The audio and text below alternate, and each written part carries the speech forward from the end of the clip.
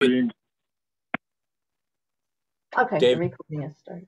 David, Chuck Appleby, you sound fine on the phone, just so you know through the video. All right. Good morning, ladies and gentlemen. Today is April 21st, 2022. Welcome to the Plumbing Piping Work Examining Board meeting. It's approximately 9:05 a.m. I would ask, we have a full, we have a quorum today of members of the board. So this is a good meeting. And going forward, I'd like the board to review the minutes of the last meeting on January 27th of 2022. And I ask for any changes or a motion to accept the minutes at the last.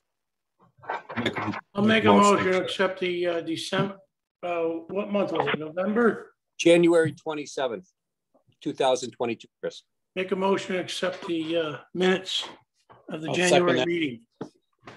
Okay, we have a motion and a second. Chris made the motion. Peter Alfieri made the second. Do we have any further discussion? Are we all in favor? Say aye. Aye. Deny. Abstain. Okay. 6-0. Very good. Thank you, members.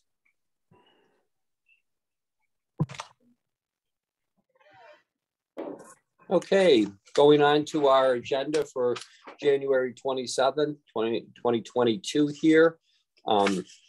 We have some complaint report. Members of the board was sent yesterday. Thank you, Karen. Does anybody have any questions for Pamela or Janita in reference to these? No, I just think they did a good job of doing their homework and taking care of these people that are violating the codes. Looks like Thank you, Mr. Bowman. Looks like there were some fines here. I believe one or two fines of $2,500 were shown here on the reports. Yes, sir, Mr. Chairman. In the first one, where it says the respondent is a Dave Steele, there's a correlating complaint case for that, which is 2020-297, and it's in the 297 file where the $2,500 would appear in the column for the fine. So that file was closed earlier, and this one, for whatever reason, wasn't closed at the same time. And it was just closed now, but they're both related, and the $2,500 did go to Mr. Steele for the both files. Okay, great. Now the last one, the last item here, number 5, is a Henry Smith. Yes, sir. The he had apprentices. I see. Was that the one that had? It's very hard to. The writing's very small. I'm sorry. If you hit the plus sign at the top, sir, it will expand on the PDF so that you can read it better. Yes. Thanks. Yeah, what I did, Janita, is I printed it out because we got it yesterday. I printed it out and I read it this morning already on my computer, but then when I printed it out for this meeting, it's smaller, so but that's okay. There was one, my only question was there this particular case, did this have numerous apprentices on the job that were not registered with the state DOL? No, I don't believe so. This was a site inspection, and what the final resolution notes and why the AVC and the forfeiture were there was for unsupervised. They were out of ratio. Unsupervised apprentices means they were registered. They just didn't have the journey person to apprentice ratio, which we all know on a job site is 1-to-1. And the allegations do not always fall, you know, anybody can make any allegation they want. It's during the investigation and the inspection, because there was a site inspection that was done, that what is alleged is not necessarily what is found on the day that we're there or during the course of the investigation. Thank you. Does anyone else have any questions for Janita in any of these cases here that she's shown? No, I don't have a question on this, Janita, but I do have one question. I know there was I'm sorry, is that Jay Moore? It is, yes, it is, Janita. Okay, I'm going by voice, I'm sorry, because I'm looking at, I have the report form up in front of me. So is it related to this, or do you want me to come back to the regular meeting? Yeah, it's not related. It's not related to this particular list. No, it isn't. Okay. Yes, sir. So if it's something we could discuss at the regular meeting, sure. If you could pop back in. Yeah, no, I'm here. All right, perfect. Your question, sir? Well, it's going to be. I know there were some issues at Athletic Brewing. I was curious. No, you could call me. You could email me. Very good. No, it's an open case. That was my question. Still yes, open. It's under the open. Yes, it's an open case. Yes, sir. It's under investigation. Yes, sir. So that was my question. That's all, Janita. Other than that, I'm good. Okay. Janita, Chris Bowman. Sir. Question I have is, lately advertising on TV by numerous utility companies, and in their advertising that they do plumbing work inside, but they do not have any license numbers on their advertising or in the newspapers. Are they supposed to? When you say utility companies, you mean like water company, basically water companies. I've had 3 or 4 people call me because they know I'm on the board, asking how they can get away with advertising without licensing, including billboards. Are you able to send us that information? This is Pamela Brown, Director of Investigations. So we can give you a generic answer, but our main interest and responsibility is enforcement. So we can have this information. That'll be great. If you can give us photos of billboards or whatever it is, ads on TV. Okay, I'll reach back to those people and get them for you. Thank you. Thank you, and I'll send them along. Thank you. You're welcome. Mr. Chairman, if I might have a couple of minutes to just throw something out there, sir. Please, Janita. To your board and your board's associations and memberships and everything else, the department went to a lot of trouble to create the anonymous complaint forms so that people could use them to file complaints, especially like if they're on a job site or whatever, and they're looking for the anonymity.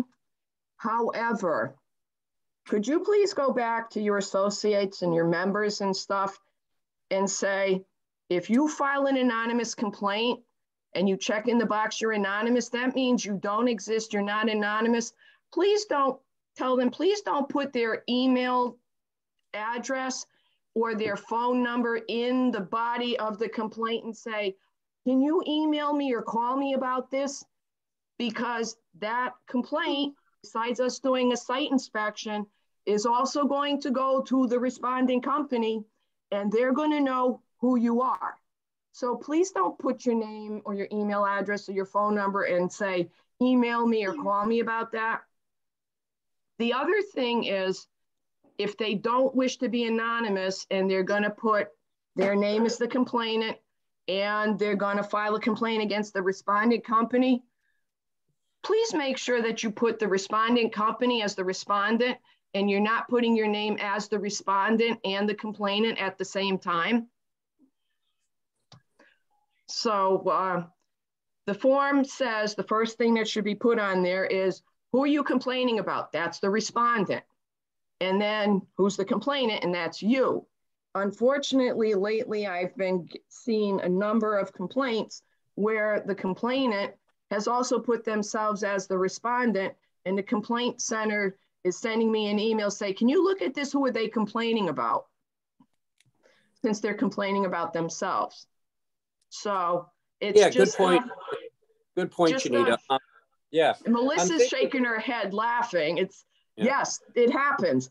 You know, Bob Barrio at the heating meeting laughed out loud, but I'm just kind of putting it out there just so people know the anonymous complaint is there. It's a good tool, but just don't say, email you at this address or call me, because now they're going to know it's you. Or make sure that when you fill out the form that you put it's, you know, XYZ company, and that's who you're complaining about.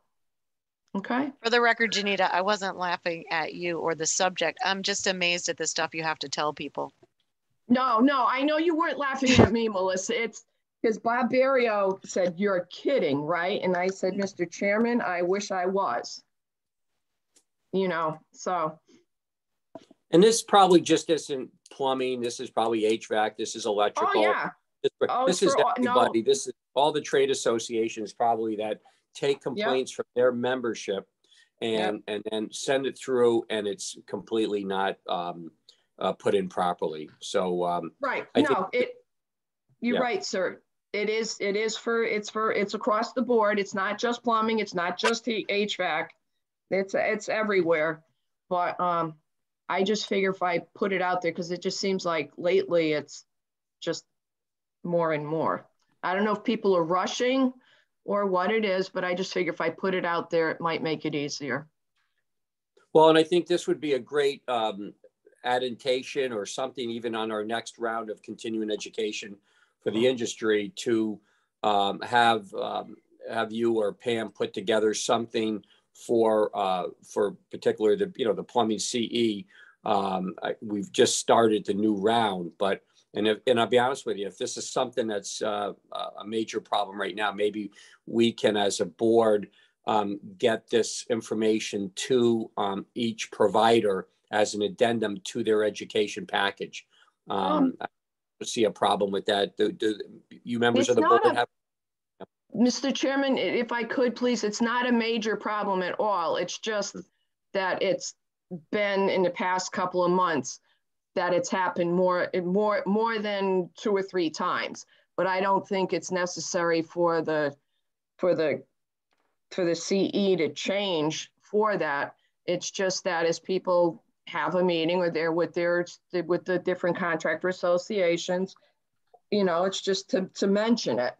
I don't think it's that we have to change the scope of the CE at all. Yeah. Okay. Thanks, Janita, for this. Thanks for bringing it to our attention as well. Did you have anything else, Janita, by the way? I know you had a couple points. No, sir. I'm good. Thank you. Mr. Chairman, I have one more. Regarding one of our inspectors, Jack Corduna, retired, and I've got a couple of inquiries about replacing that position. So the posting is not out yet, but I do intend to replace that inspector position with someone from the licensed plumbing trade industry. And once the job is posted, which will hopefully be very soon, we will do the outreach and send it out. So we usually will send our postings out to newspapers, LinkedIn, Indeed, and also the unions and anyone who else out there on our list that Janita and I can pull together. Thanks for that, Pam. Speaking of Jack Corduna, we're losing a good guy. We're losing a wonderful industry man that's taking care of our industry, not only in the field in the day, but with the Department of Consumer Protection. He is going to be missed. I had a chance to talk with him too, and thanked him from the board and from me for all the years of great service that he did for our industry. Thanks, Pam.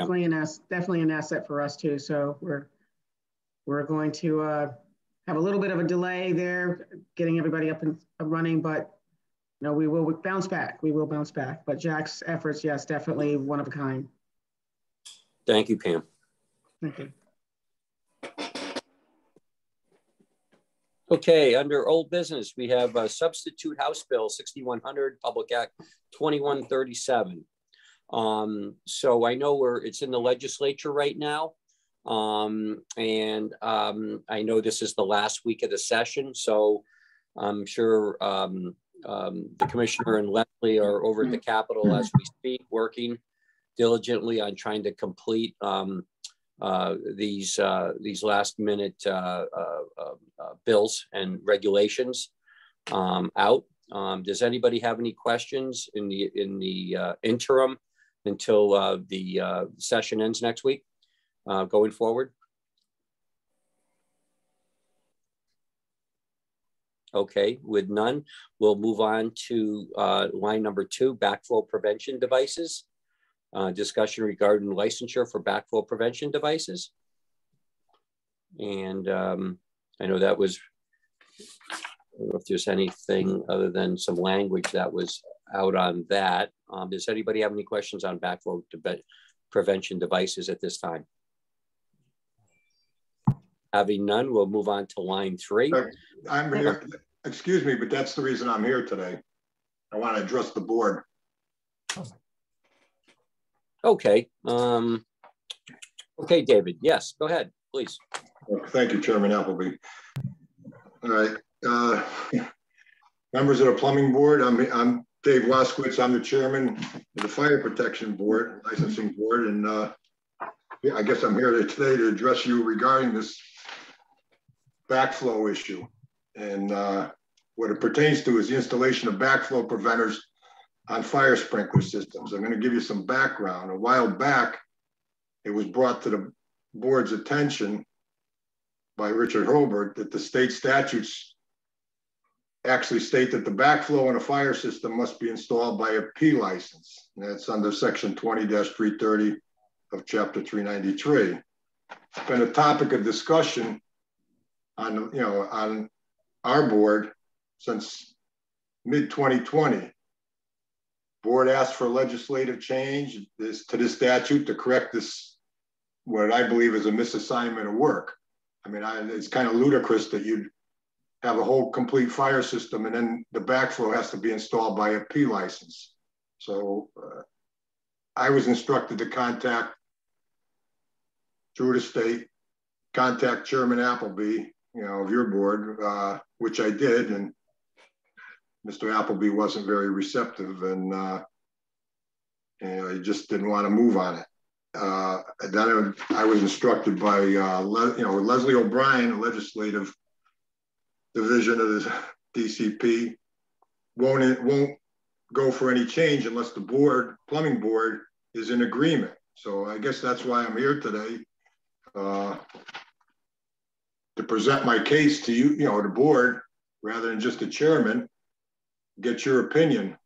And I mean, it makes no sense, that this one component of the fire sprinkler system is has to be installed by a P license.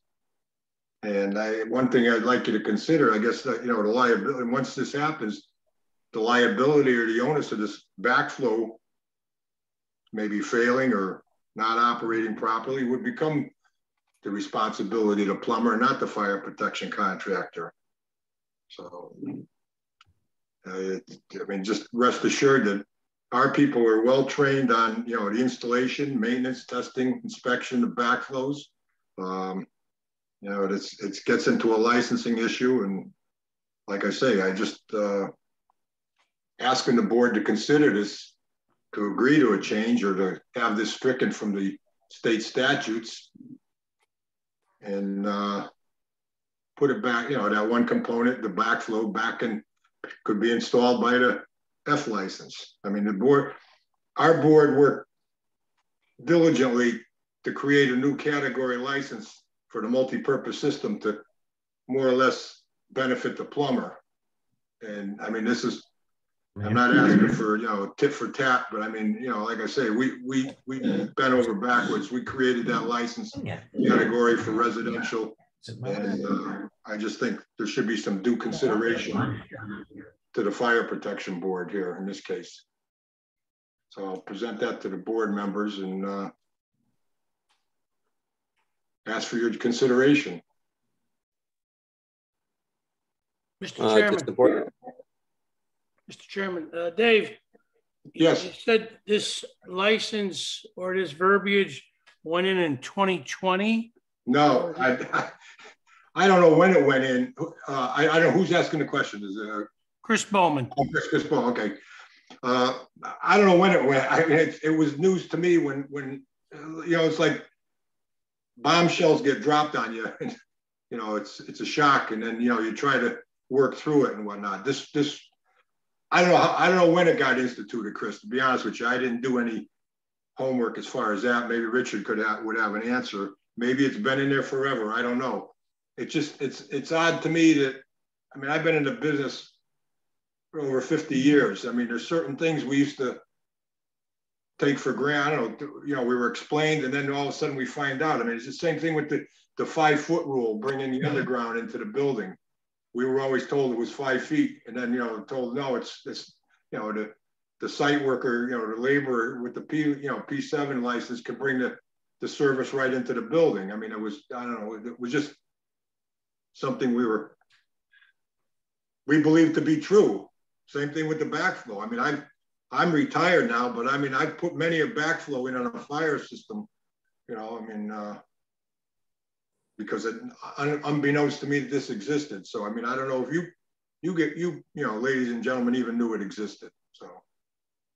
Well, David, Chuck Appleby here. I've always felt that the backflow preventer was always belonged to the plumber, because the plumber always protected the water source in the street or the house or whatever. Even in the case of a 13D residential sprinkler, yes, thank you for helping out getting that passed. The backflow preventer on a standalone system within a house is still the responsibility of the plumber in the home before it goes to a standalone, right? Is that correct?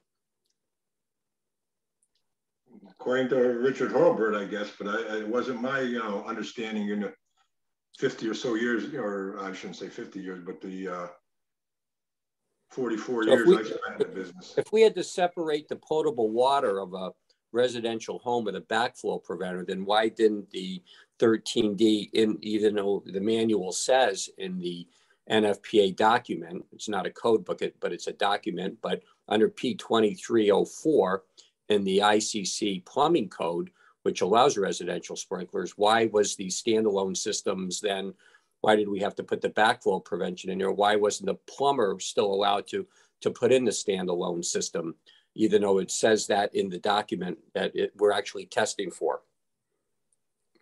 Because you're not licensed for the standalone system. But the document says that you can do it. It's one of the pieces.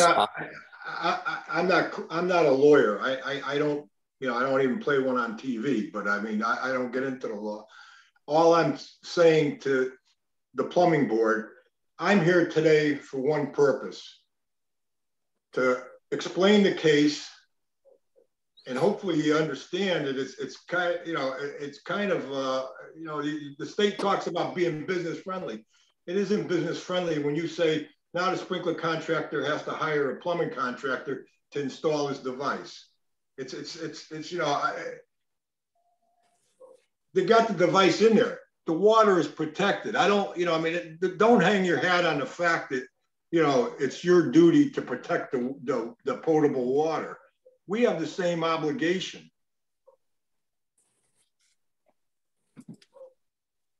Mr. Chairman. Yes. Chris Bowman.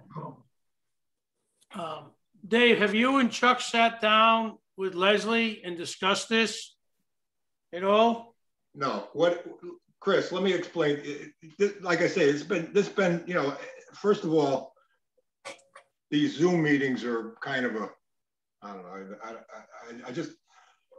I'm old school. I can't accept these Zoom meetings. I like the personal meetings or whatever. But it was brought to, in one of the meetings, the issue was brought up.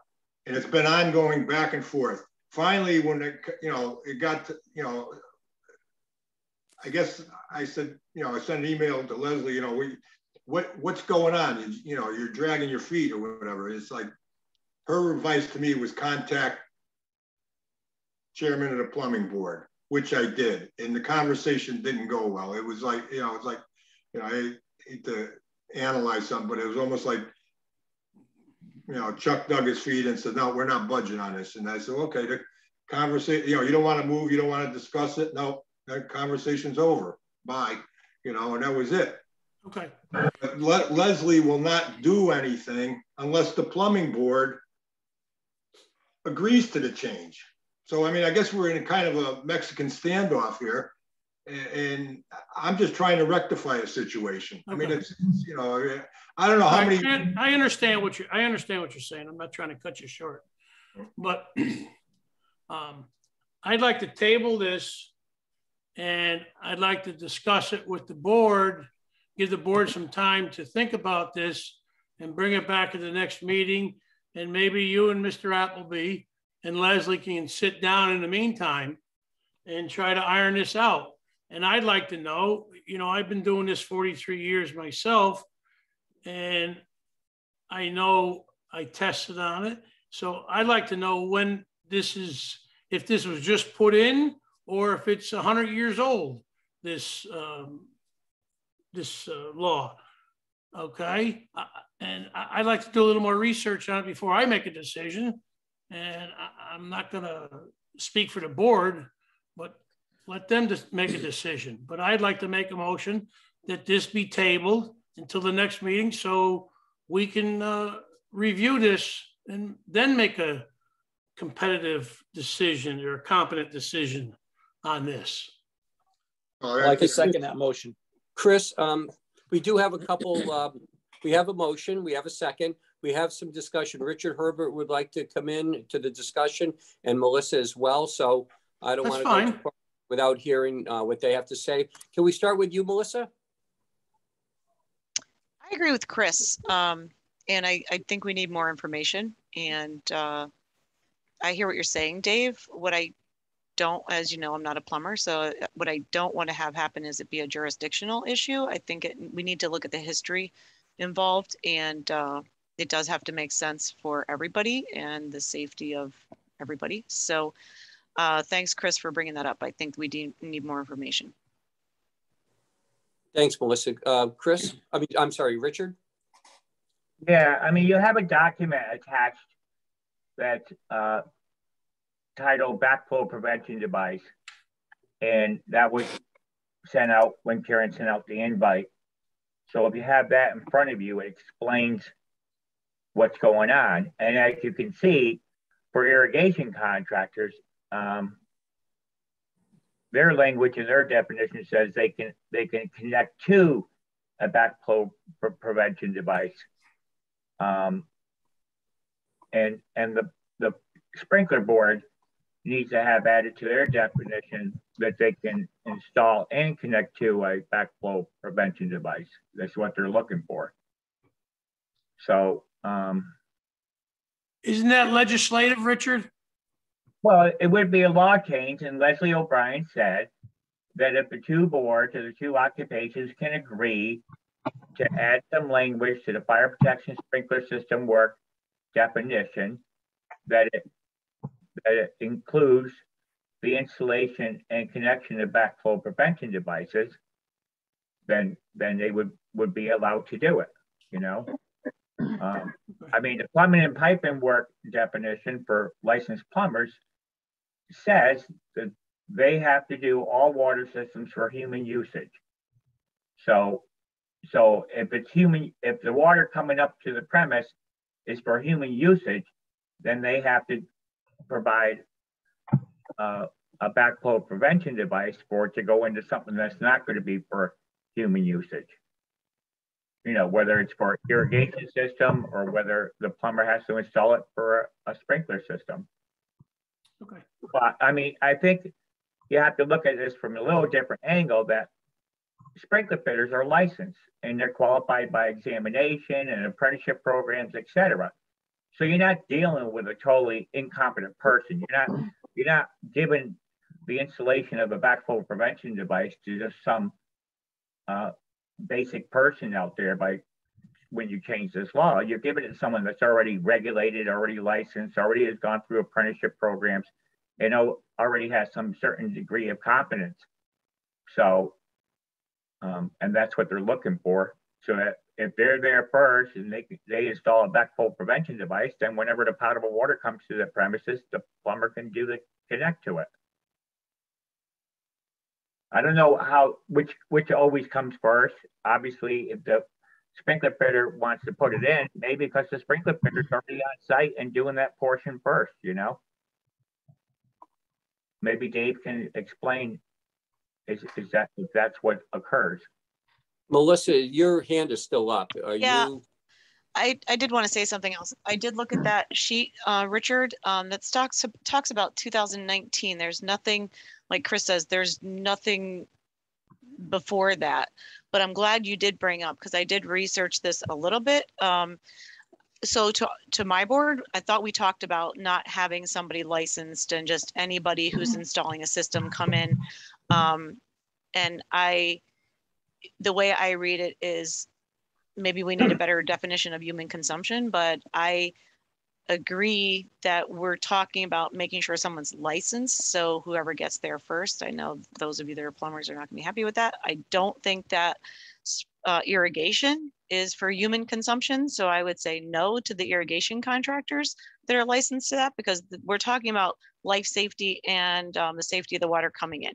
So the way I read it is, I don't know, maybe we need a better definition of human consumption, because I don't think that irrigation is that, but I do think that fire protection is important. So well, I still find some conflicting information in the documents that I read. Okay. Well, right. Karen, go ahead. I'm sorry, Richard. I was going to have Karen put up a document for us if she could.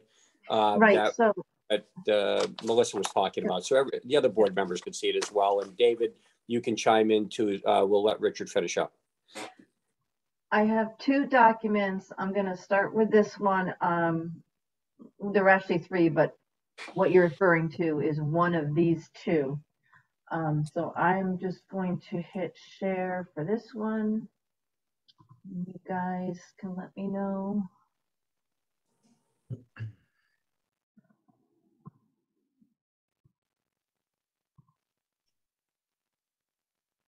Okay.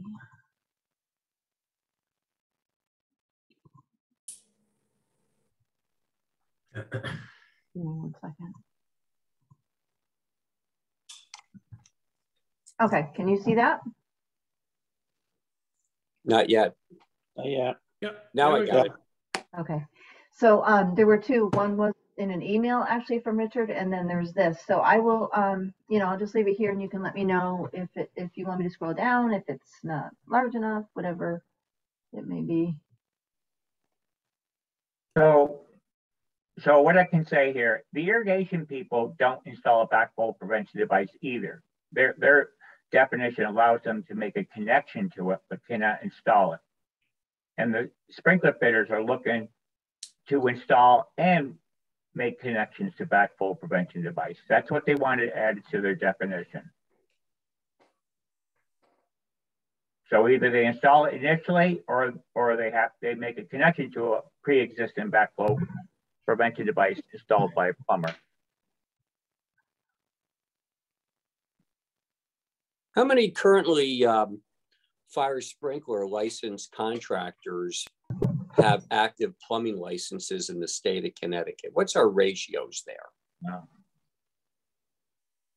I don't know. We'd have to run another report, What were you asking? How many have both the F1? Yeah, say like David is asking, how many, he wants to have his F1, F2 people install a backflow prevention device and maintain it into a system. So I know back in the mid to late 80s, I don't know, maybe it was the 87, I'm not sure. No, it's April of 89. 89. Okay, thanks, Richard. April. So, yeah. April, sorry. Okay. So there was, the sprinkler board was created from the plumbing board. So everybody, a number of them were grandfathered. How many still exist today? How many plumbers, let's say, for instance, let's say F1s and F2s, how many exist with a plumbing license in Connecticut? I mean, well, I think it's very few, and over the years, it's going to be less and less and less, because sprinkler fitter work is a trade unto itself, and most people don't pay for multiple licenses unless they have to. And even though we grandfathered everybody in April of '89, within a 5-year period, probably 80% of the plumbers who were grandfathered the F1 or F2 license dropped the license because they didn't really do sprinkler work. They just thought it was a quick gimme, and then they dropped it. So I mean, I think as time goes on, you're just going to have less and less people that have a plumbing and a sprinkler license. I have the numbers if you were looking for that. Sorry about that. It's that. really relevant, but and this past year's renewal, I don't know what the numbers would be. Do you have some, Karen? Yeah, I do. I ran a report yesterday, and the number of people that have the F2 and the P2 is 74 licensees, and number of people that have the F1 and P1 is 280. oh, So not too many. Only 74 contractors might have both licenses. Well, the contractors, the F1 and the P1 is 280. The journey persons that hold the F1 and the P2 is 74. so that's 10%. I'm just guessing what our P1s are. How many P1s do we have in the state of Connecticut? Around 2,800. I don't know. What's the number on the P1s themselves? So the number, let me just pull that up. Let me just wonder what the percentages are, you know. The number of, so the number of,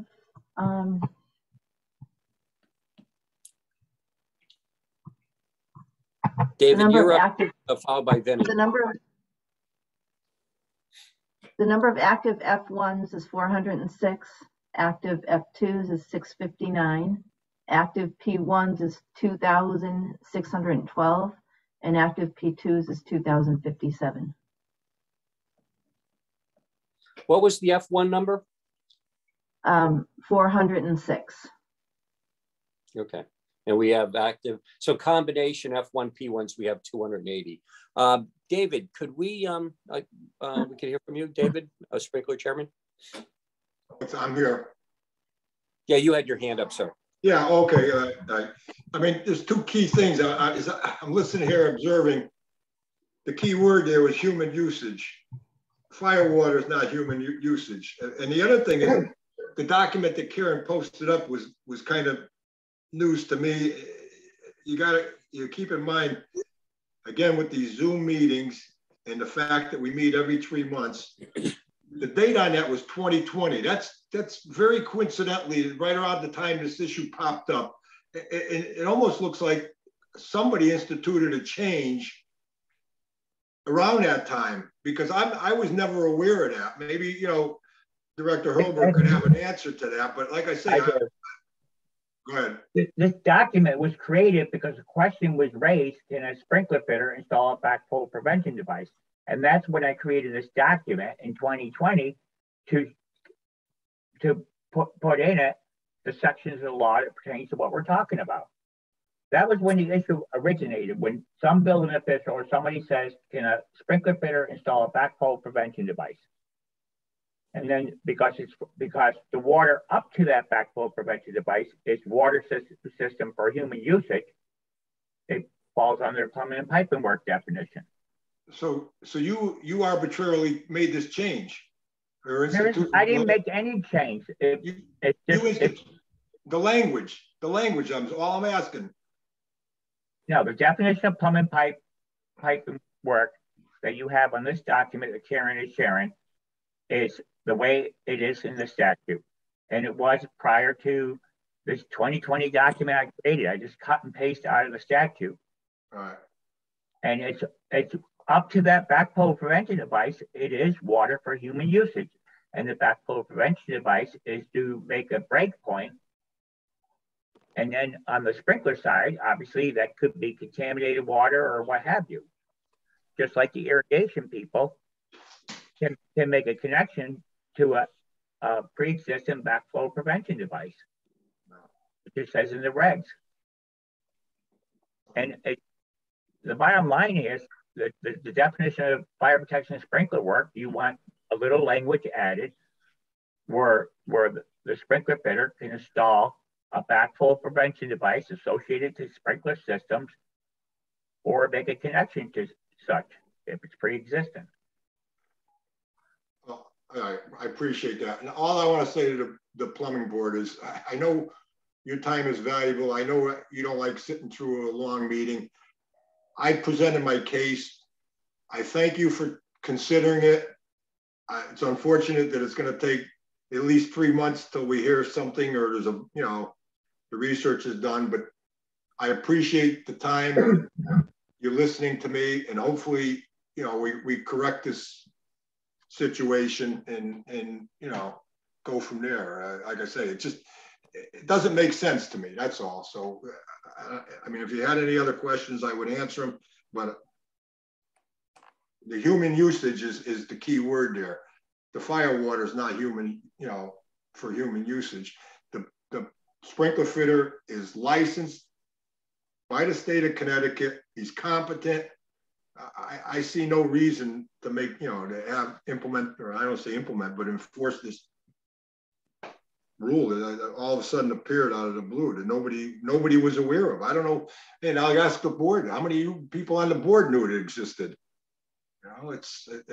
I didn't. So, I guess I'm not pleading ignorance, but so I presented my,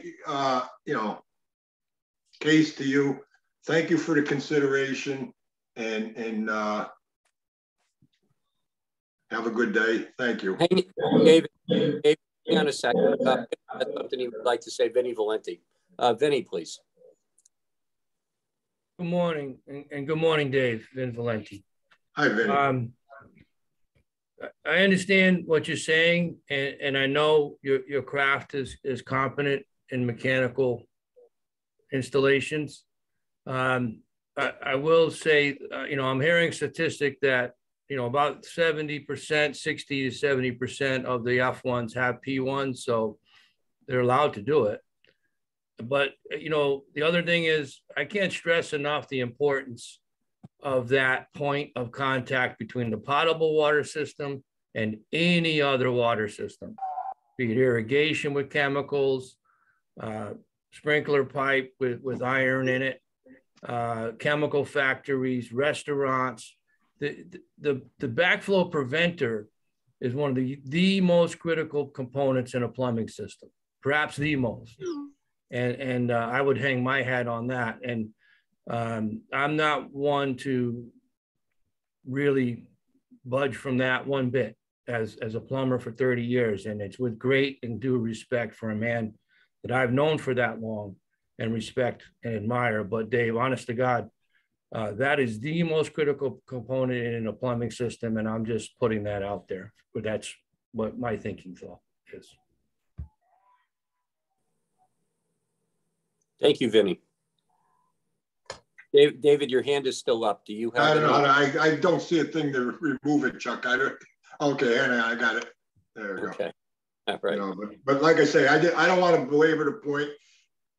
Hopefully, you take it under advisement. Correct. We can correct this. And work together on this because, like I say, it's. I was kind of hoping there'd be other members of my board here. But to voice their opinions. I had one letter that, from a contractor member, but I'm not going to read it into the minutes or anything. But again, I thank everybody for your time and your consideration. And you all have a good day. Stay healthy, stay safe. David, hang on. We have one more document that we could probably put up for you. Karen, do we have an extra document that has not been shown? Obviously, if you didn't see the other one, I'd like to share this one with you, so at least you could see it. I'm not sure what it is as well, but I think if it's pertinent. Yes, there is one more. I can just put it up. Thank you, Karen. there's an email from Richard where, let me just get it on the screen. It just provides a background of what's been going on with this. Okay. Give me 1 second.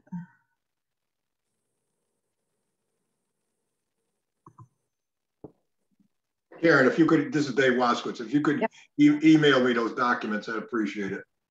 Yeah, I was going to say all of these have gone before. None of these are anything new. They've all gone before your board, but I will do that.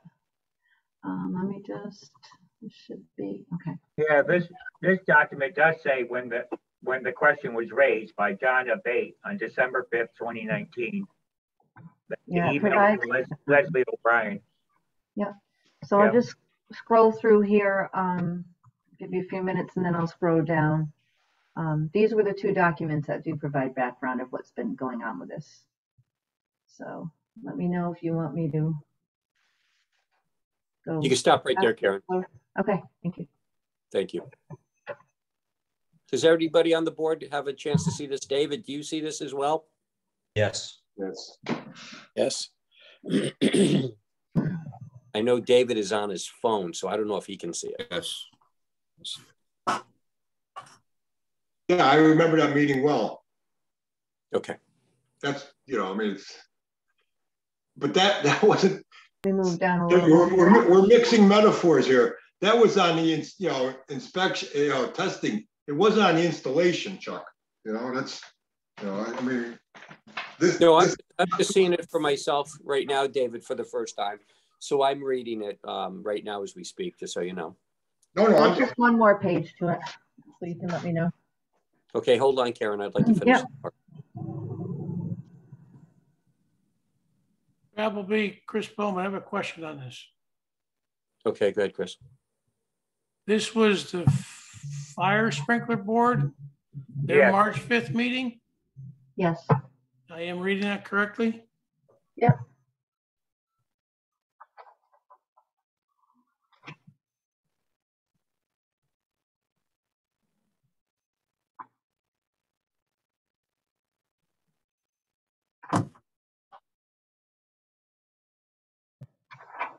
Dave, Yes, sir. so your board met in March and you wanted a legislative change. Did you ever submit for legislative change or provide a legislative change to the state? We talked to Leslie O'Brien. We waited, you know, again, it was finally, it came to the point where, again, it was not in person. An email was sent and she wrote back and said, well, you got to get together with the plumbing board.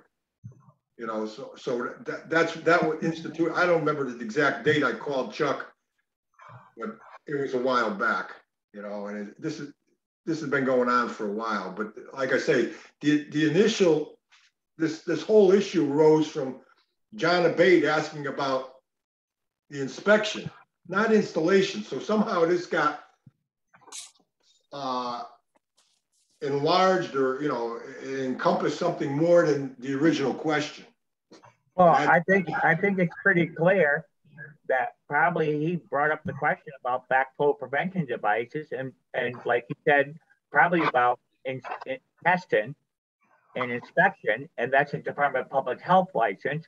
And I'm sure I said, yes, the licensed plumber installs it, and then you got to go to DPH to get your testing and inspection credential. That is correct, Richard. That's what you do. So, you know, that's how it got brought up. Well, there's many sprinkler fitters. Mine has since lapsed. We're certified in testing backflows.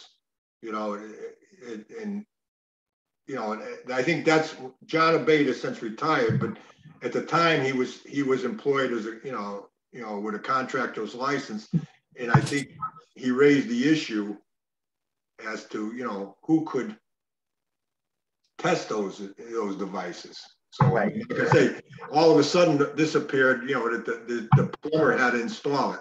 So, you know, that's why I say it's been an ongoing issue going back and forth. Again, I don't devote full time to this, you know,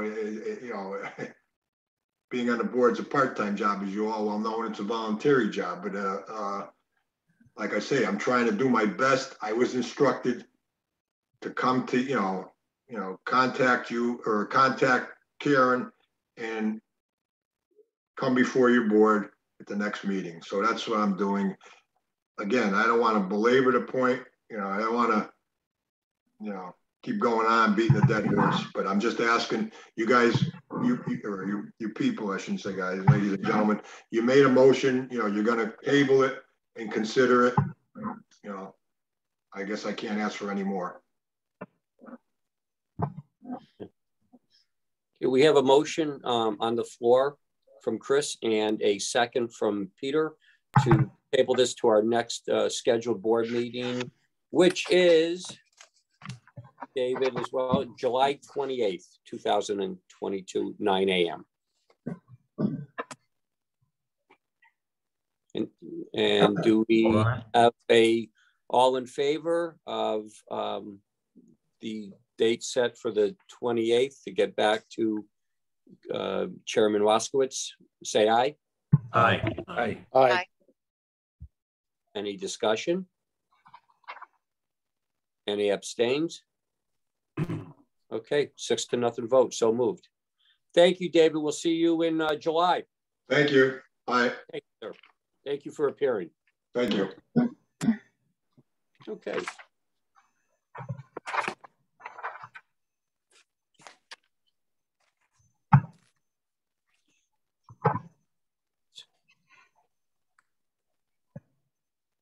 Okay, number 3, continued review of out-of-state occupational trade licenses for determination of Connecticut occupational trade licenses.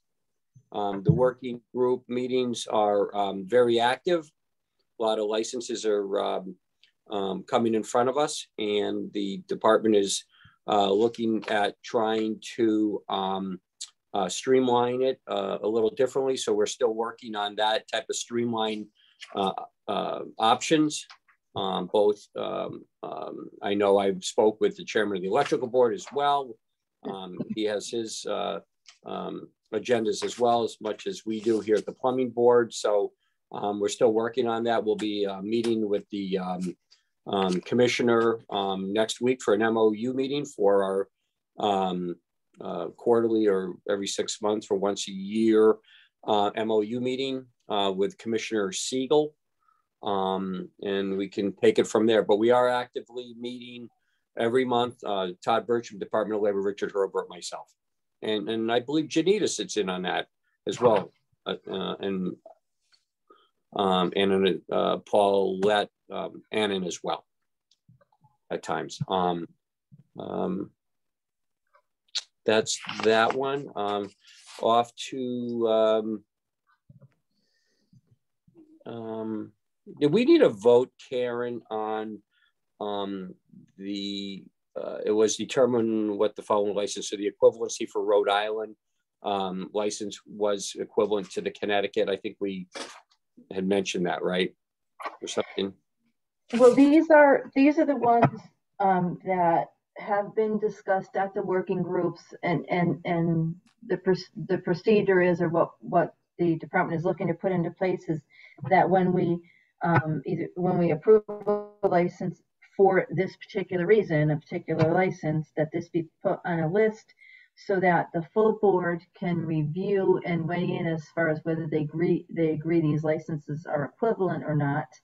And the goal is for them to be approved, put on a list, so that going forward, the department can prove just based on this list. Right. So theoretically, we are looking for we're looking for the board to vote as far as whether they feel these licenses are equivalent or not. Okay, Vinny, you got your hand up.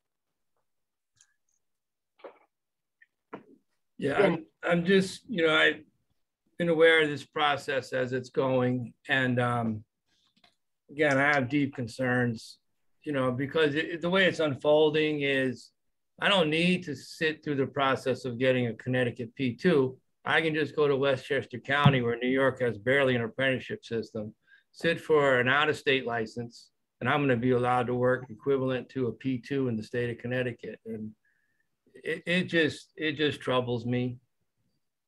I'm sorry, but this is just like an end run and actually doing a bona fide process. Why go through the state of Connecticut processes? I don't have to listen to these laws. I'll just follow the laws of some other state, whether they're easy or not. I don't necessarily understand how short a time there could have been a crosswalk or a matrix saying that these are equivalent to what we do here and what we require of the folks that live and work here. So, and I don't see anything here that indicates that these are reciprocal, meaning that, okay, if we accept these licenses, the sister state will accept ours, 1 for 1. We're just acquiescing and getting nothing in return and probably going to get a substandard product coming in state, taking work from citizens here. Sorry. Thank you, Vinny. Melissa, you're next. Chris had his hand up next, so go ahead, Chris. Melissa. I just want to say I completely agree with Vinny. We've been talking about this for a long time. This makes no sense at all. It's just legislators not understanding the whole process. So thank you for saying that, Vinny. I totally agree. Hey, Chris. Yeah, go ahead. No, that's you. You I'm up. Okay. A couple questions. I guess Vinny answered one, that they don't have the same apprenticeship program that we have as far as the hours. And if we do give them the license, what are they going to do about CEUs? Are they going to sit for CEUs? And are they going, what happens with our P1s and their master license?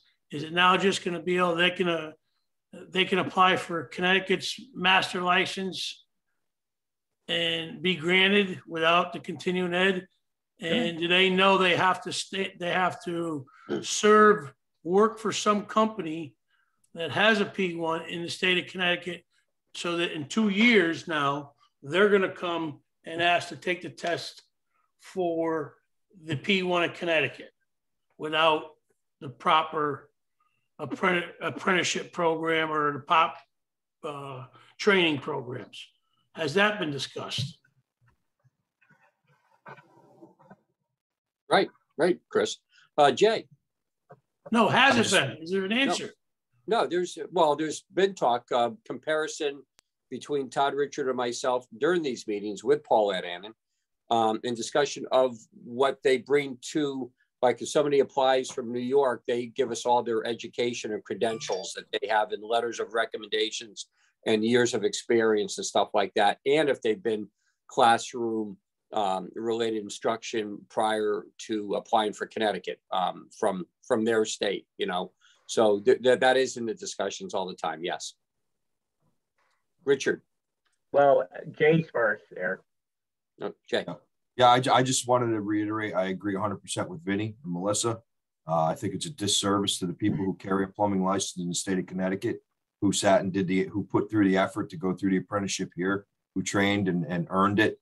It is not reciprocal. Am I allowed to go to Westchester and Putnam County and with my license? Is not reciprocal. That word reciprocal is not appropriate for this. It's a one-way street. I disagree wholeheartedly, 100%. Thanks, Jay. Richard. Well, just for a couple little clarification, the word reciprocal can come out, can mean a lot of different things or different scenarios of how things are reciprocal. So I'm trying to turn up my hand because it's annoying me. There we go. What I want to say is these persons, when the board weighs out the experience and training of a person from out of state, and they happen to also have a credential from another jurisdiction, that's when the working group may or may not approve a person. It's not, and it just seems predominantly the Westchester, I believe the Putnam, and then the Rhode Island license types are very, very similar to get an RP2 from the working group meetings that have been held. So as it was explained, the reason why we want the full board to agree to these 3 licenses from these 3 different jurisdictions is so that in-house we could just approve a Rhode Island licensed plumber to sit for our P2 exam. everybody still has to sit for our exam. So, and as far as any form of reciprocity, I mean, that we do have that in our licensing law language to enter into agreements with other jurisdictions who will do the same, who will issue us their license if we issue them our license, but that's without examination. So, and we're not doing that. I mean, we're not talking about that scenario. So, as far as continuing education, once a person does acquire a Connecticut license, they do have to take continuing education, whether they're from out of state or not. There's no exemptions to that. So in order to maintain a valid Connecticut license, you have to pay the renewal fee and have proof of continuing education as required. So that's not really an issue here for out of state people, because they do have to take the CE if they get a Connecticut license. I don't know if that was all the questions, but or answers, but. Peter, you got a question? Yes, Mr. Chairman, I just want to make a comment. Excuse me. We've sent maybe 40 or 50 guys up to Boston this past year to go to work. And something's happening behind the scenes, because when our guys went to Boston, they had to go fill out the application for the license. So whether they got approved on their side, but this was kind of like almost like a direct entry to maintain work, maintain our membership working while work was slow in Connecticut.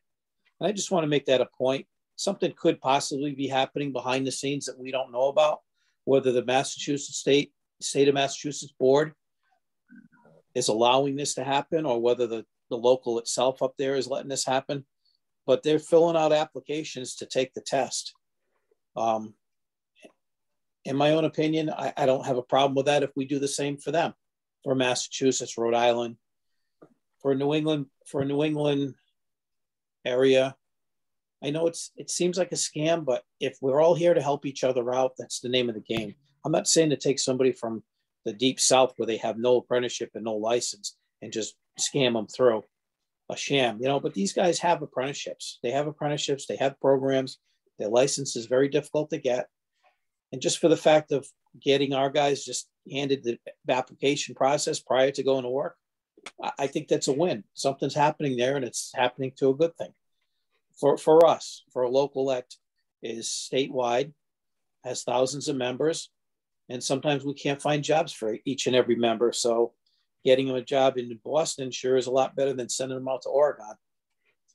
That's just my opinion. Just wanted to make that a state, let you guys think about that. Thank you, Peter. Melissa. Pete, that's an interesting point. It's good to know that other states are going through that process. I didn't know that. My concern is always, and Chuck and Richard, thank you for clarifying that people are that you're reviewing this for similar education and things like that. I would find that they're from New York, probably very few that meet that criteria. And I'd be curious to see how many you've seen so far, because as we've talked about for years, New York doesn't have a formal training program. So just because someone's a plumber for 20 years, that guy might have only done one thing for 20 years. Sure. So that doesn't mean that they've gone through all the criteria that we have. So that's my big concern. And the reciprocity obviously just makes sense.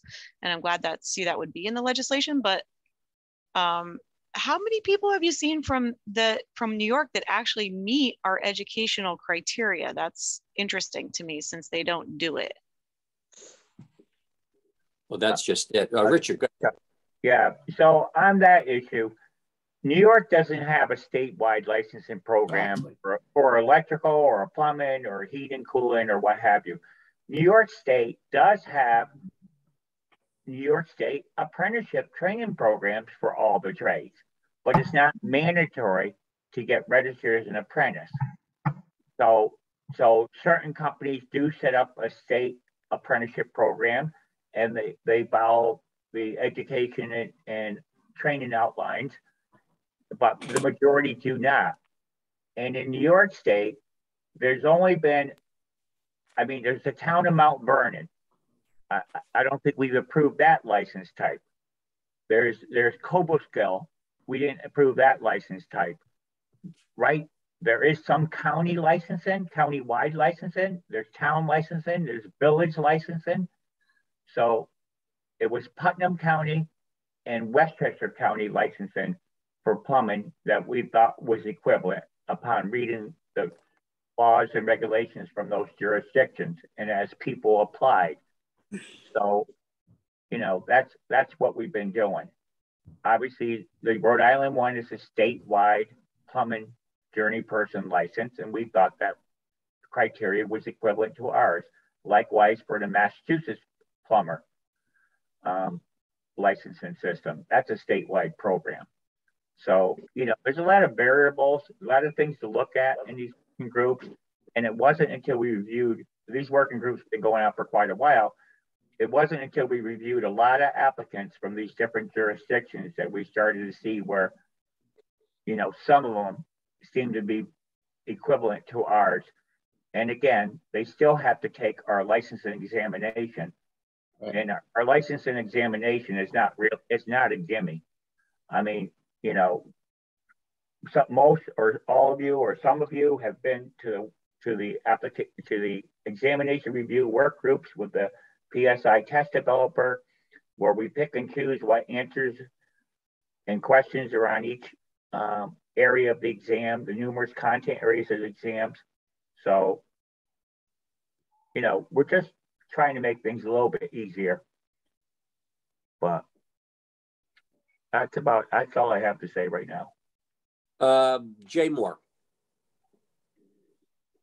I just wanted to comment on what I said prior. So the New York states, like to what Richard said, don't really have a bona fide apprenticeship program.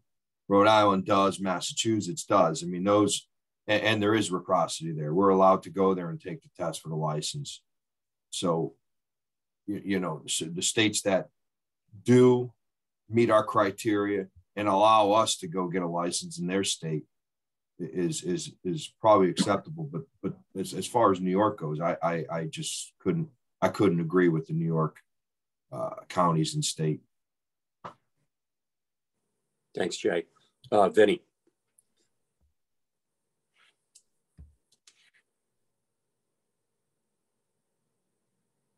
Vinny's still on mute. Yep, I got button action. Gotcha. You know, my experience, I've held master, fitter, plumber, refrigeration license in neighboring states, particularly in Rhode Island. I've seen more often than not when someone just individually applies from a license in other states, they end up in the circular file right off the bat. They don't make it easy. You know what? You know, and I'm trying to hear a clarification. Is, you know, I'm hearing Richard say that no one will be able to get a license here in the state of Connecticut under any circumstance without sitting for the exam. Is that true? Oh, am I? You hear me? Yes. Yes. Yes. Yeah. Every one of these applicants still has to take the state examination. We're not, the reciprocity without examination language requires an agreement between two different jurisdictions, Connecticut and another, whether it's county, town, city, or a statewide licensing jurisdiction. And we're not using that law right now. We're not addressing that law in these working groups. Right. These working groups are strictly, what do you have for education and what do you have for hands-on experience? And are there any applicable licenses that you hold in other jurisdictions that we could look at? And what's the requirements to obtain such license credentials? And that's how we weigh out these applicants, whether they can sit for our exam or not. Another thing is this has always traditionally been a function of the plumbing board.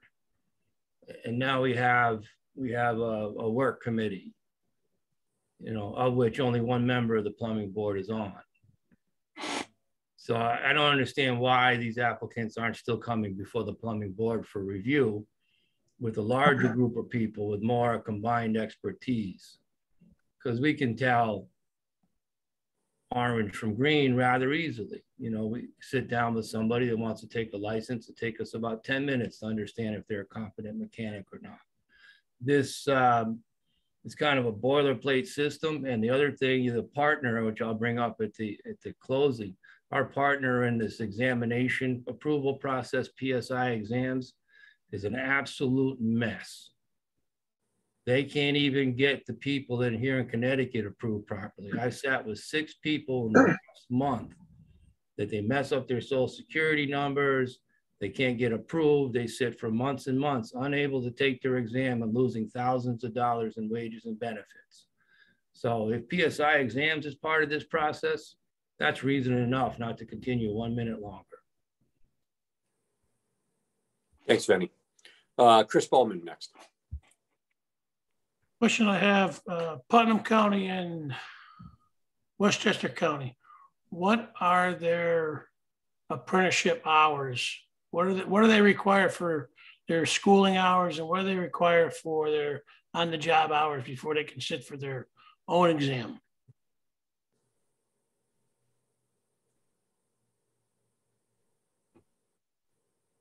Richard, do you have that answer?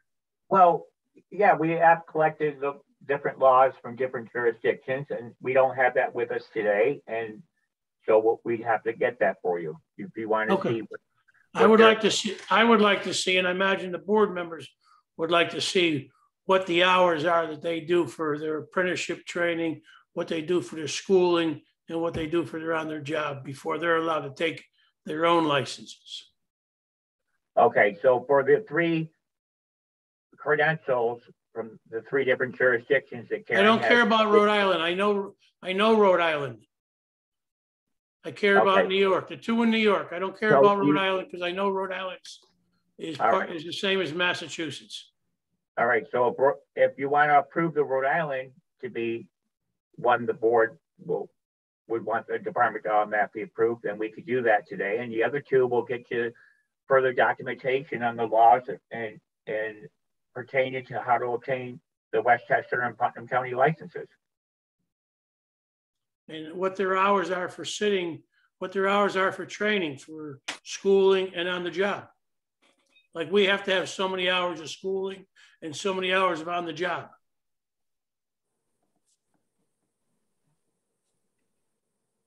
It's Westchester County and Putnam, Chris?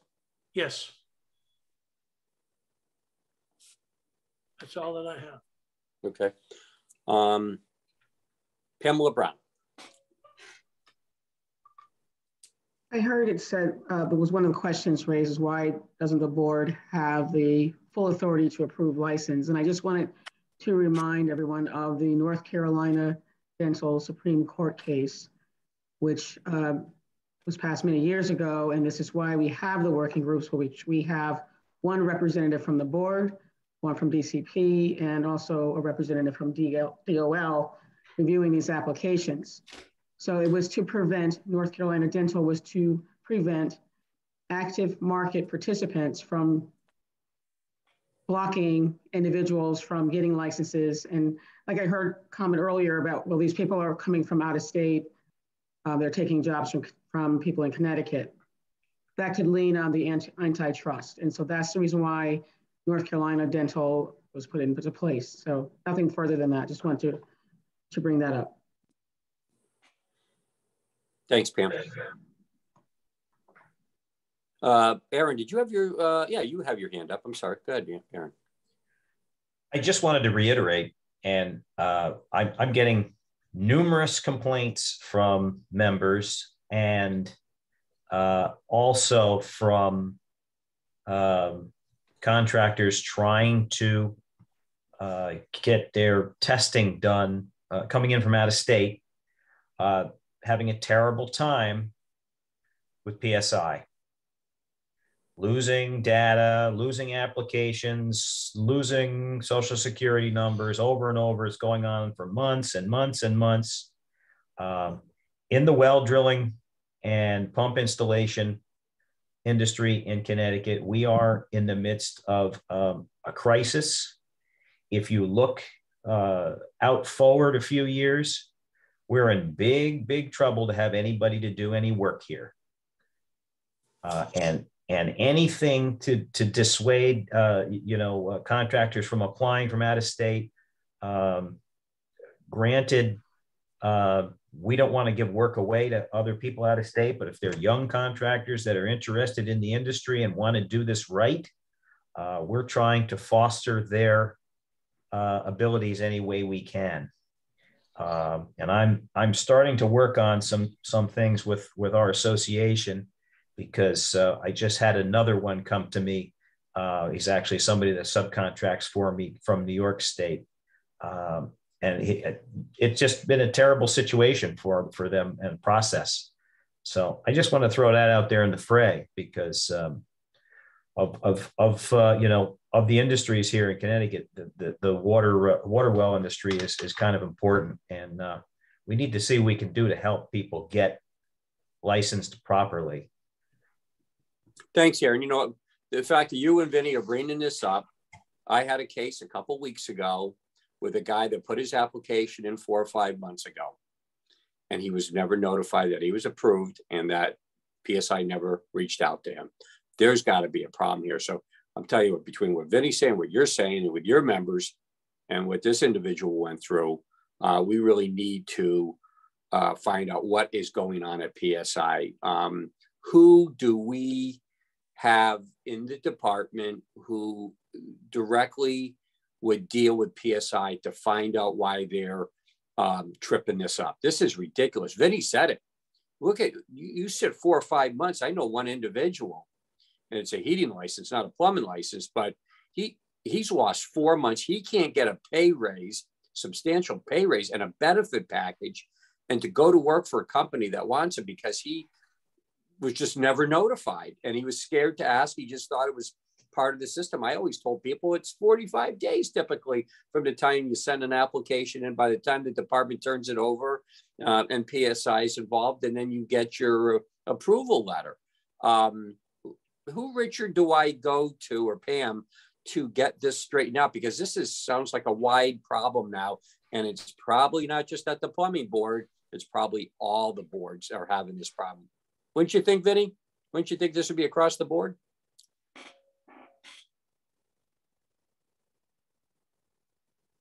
Vinny, you're on mute. I'm sorry. No, Vinny, you got to unmute, please. Yeah, I thought I hit the other button. Okay, Vinny, go ahead. Gotcha.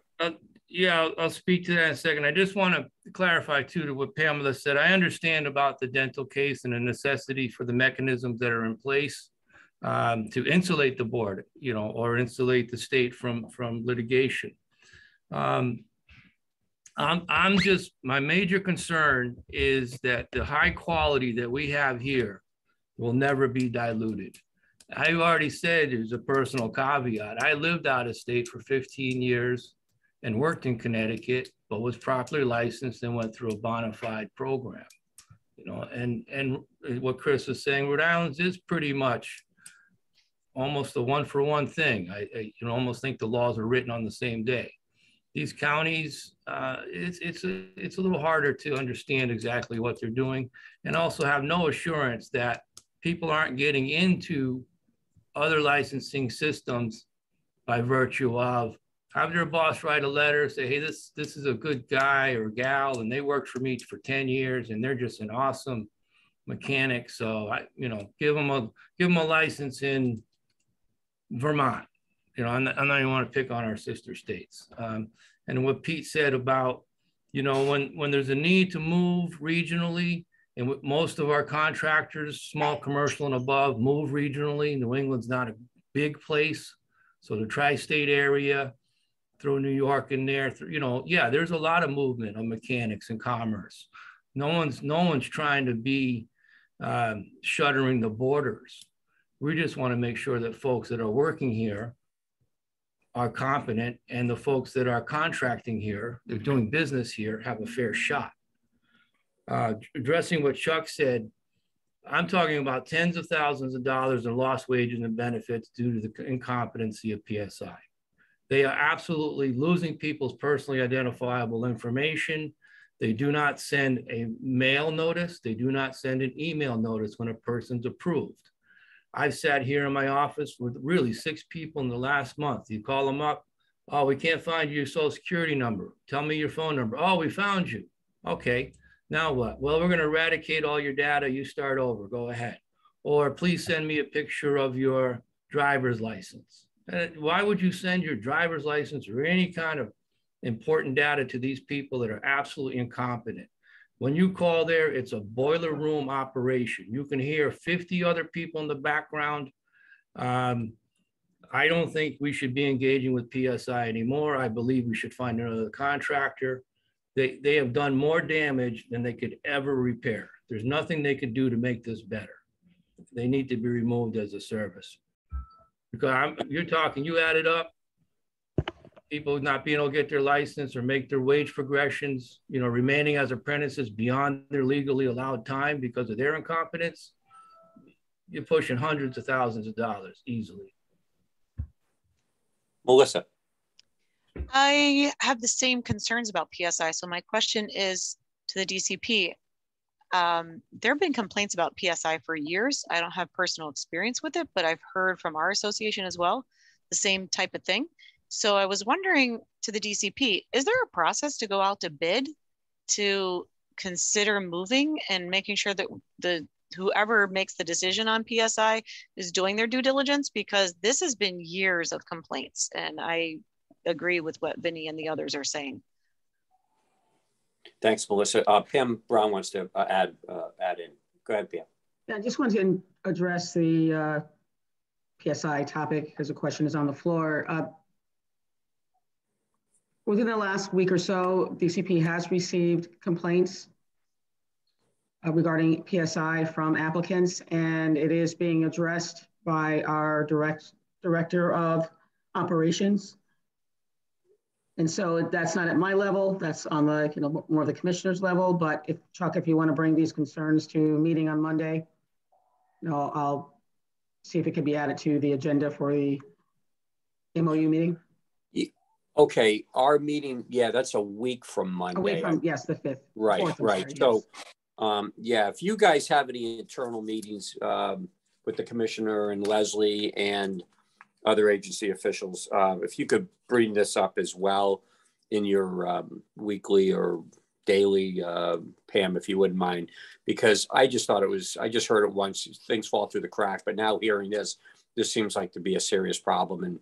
And the fact that these young people that we're trying to put to work so hard to go through an apprenticeship in Connecticut is being held back. It's terrible. If you could please share this, Pam, when you can, please. Sure, and if you have anyone who is personally experiencing a problem, please let us know. They should reach out. I mean, I have my email, I'll forward an email on, but it's licensing services. They should be emailing. If they do have a problem, please tell them so they have to notify us so that we can help them as individuals. We're trying to fix the problem as a whole, but if they can just come forward, then we can see what we can do for them. Thanks, Pam. Thank you. But you will bring this up in your meetings with the yes, I will. Yeah. Commissioner. Thank you. Thanks, Pam. Jay Moore, please. Yeah, I just want to say I'm sorry, but I have an in-person meeting I have to get to very shortly. So is there anything that's going to need a quorum, or will I ruin anything if I leave here? We got the quorum, Jay. We're set. We needed 4. We got 6. Thank you for appearing today. Appreciate it. All right. Thank you, everyone. Take care. Okay. All right. Well, that's it. Well, more to come. So, is there any correspondence? Does anybody have anything they want to bring up? Any new business or anything coming forward? Our CEUs are going forward. Our schools are going forward. I believe we had a gentleman named Anthony Silverio, who I know personally is a contractor in my area down shore. He wants to teach, help CEC out there. I told him to apply to this board so we knew who was going to be a teacher. He holds the P1S1 and amongst others. So I was just wondering if somebody had any questions in reference to Mr. Silverio. Aaron, go ahead. It doesn't relate to Mr. Silverio. I'm Okay. sorry. I might be out of line here. I was referring back to our well code. Still has not been approved. It's still in limbo. And I had gotten some information that we're getting challenges to a lot of our, protective setbacks and regulations in the geothermal code by a large national outside chain.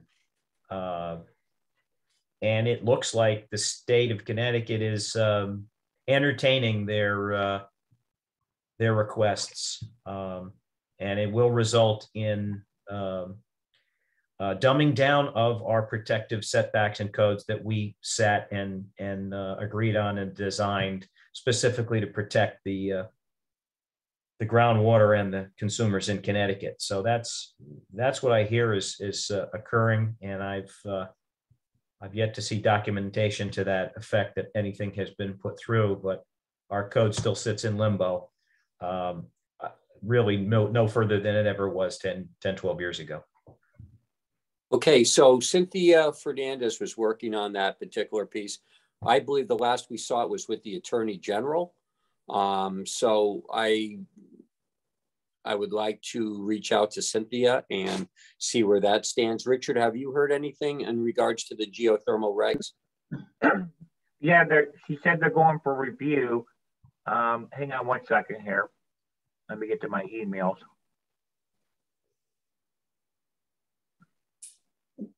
Thanks for bringing it up, Aaron, because I wanted to find out about that as well.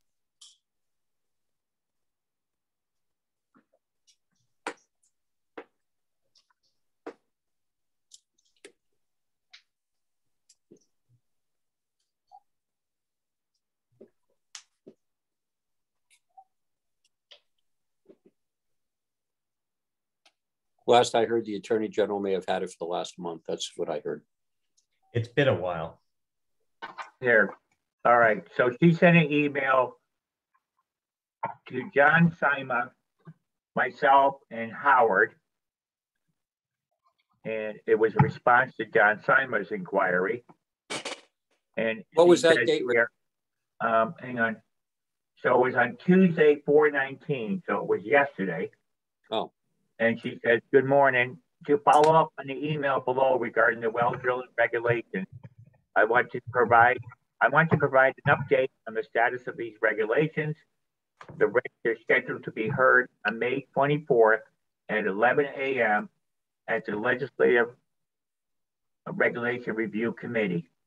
The department should have a decision of the Reg Review Committee that day as to whether they are accepted as is or rejected without prejudice. Please feel free to follow up with me after this date for the latest update. So that's Cynthia Fernandez, our attorney. She's overseeing it. Could you send that over to me, Richard? I did get CC'd on that. I wish I had. No, nobody did. I guess it was it was an email from her to Sima Well Drilling because it was their inquiry. Okay. So,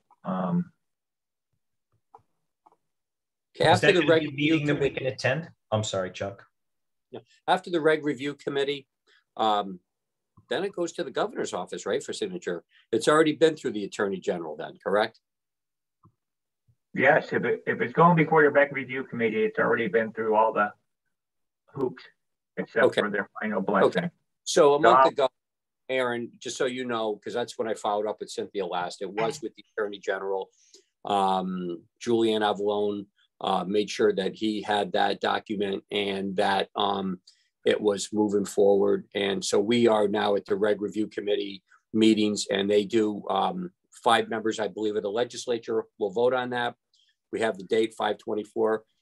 You wanted to ask if I'm not sure if people are there at the committee. I don't know. That's a legislative committee to vote on that, Aaron. So I'm not quite sure if. I'm forwarding to Aaron and you, Chuck, Cynthia's contact information. Does anybody else want it?